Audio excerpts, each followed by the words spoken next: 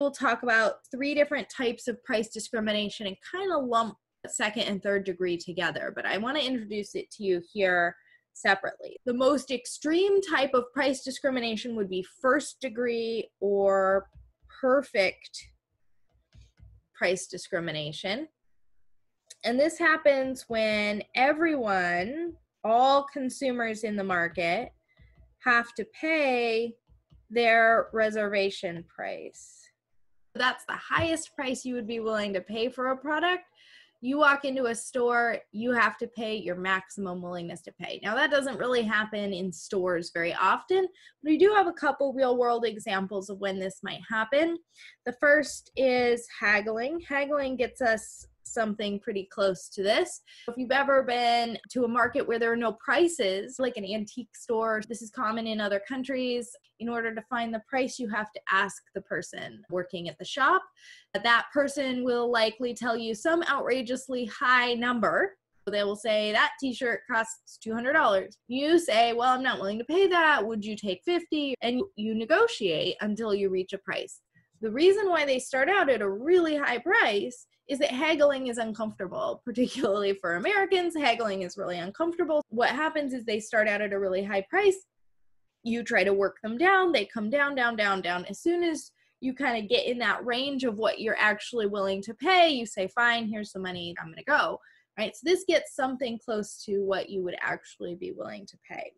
Another example of this is a reverse auction, sometimes called a Dutch auction, where the auctioneer, instead of bidding the price up, starts at a really high price. The first person to raise their hand and say, yes, I'll pay it, wins the auction.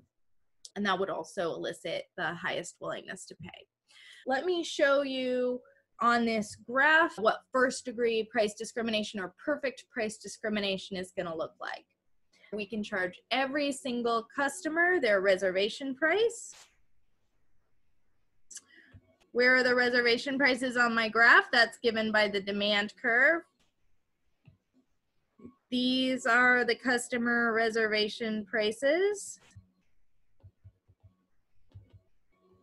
Just like before, any firm, we want to produce as long as marginal revenue is greater than a marginal cost. In this situation, I can now lower the price for each individual customer without changing the price for the previous customers, because I can charge different prices to everybody. So these high willingness to pay customers will pay a high price. The lower willingness to pay customers will pay lower prices. Everybody pays a different price. So I want to produce as long as that price is greater than my marginal cost curve. Okay, that means that I end up here at the socially optimal quantity. Same as competition, supply equals demand, price equals marginal cost, because I'm able to charge every consumer their reservation price. So deadweight loss in this situation is equal to 0 because I'm producing the socially optimal quantity by charging people their reservation prices and producing as long as that reservation price, that willingness to pay, is higher than my cost of production. What's happening to surplus here?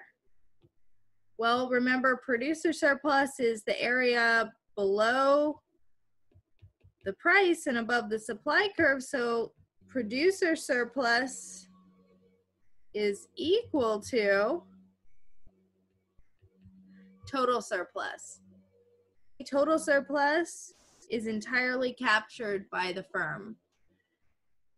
Consumers get no surplus. They're paying their reservation price. You walk into the store, you're willing to pay $10 for a t-shirt, that's how much they're going to charge you. You're willing to pay $8, that's how much they're going to charge you. So producers capture all of the surplus in the market, but there's no deadweight loss, which means that price discrimination gets us to the socially optimal outcome.